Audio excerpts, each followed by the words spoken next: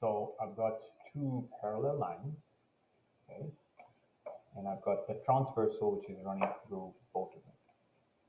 But then at the same time, I've got this angle here, which is 4x plus 15. And I know this is, by the way, parallel to that. And this is 5x minus 10. The first thing is also this is given as AB, and this is given as CD. And we asked to find the value of x. So I know that by vertically opposite angles, this must be 5x minus 10 as well. This will be 5x minus 10 from there to there. So now from here, what I have is the following. Corresponding angles. So we got vertically opposite angles, makes that possible. And these two angles are now corresponding, right? And corresponding angles are equal. So these two are corresponding angles. So I can make them equal. So I take 5x minus 10 and I make it equal to 4x plus 15.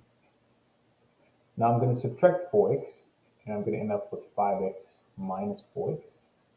And I'm going to add 10 on the other side, so 10 plus 15. That'll become 25.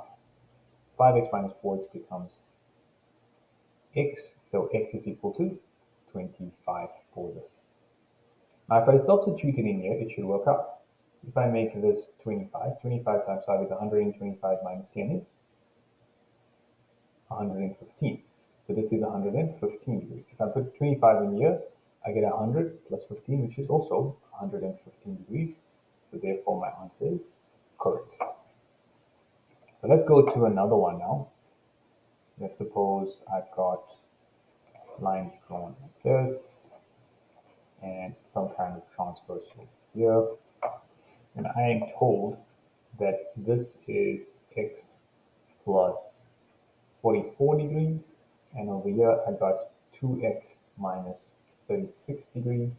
And I want to find the value of x if these two lines are given as parallel lines. Okay, try this one. Okay, so I got parallel lines and I can see that those two angles are co-interior angles, right? And co-interior angles add to 180 degrees, which means if I take this, which is x plus 44, and I add it to this, which is 2x minus 36, it becomes 180 degrees.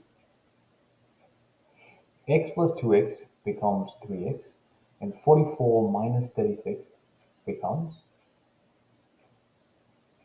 44 minus 4 is 40, minus 6 becomes 8. All right, and that's equal to 180 degrees. Now I'm going to minus 8 from here. I'm going to have 172. And now I'm going to divide both sides by 3. Just going to grab a calculator quickly. 172 divided by 3 comes to 57.3 degrees. So therefore, x is equal to 57.3 degrees to 3 significant figures.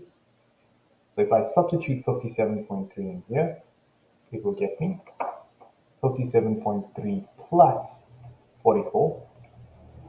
So plus 44 comes to 101.3.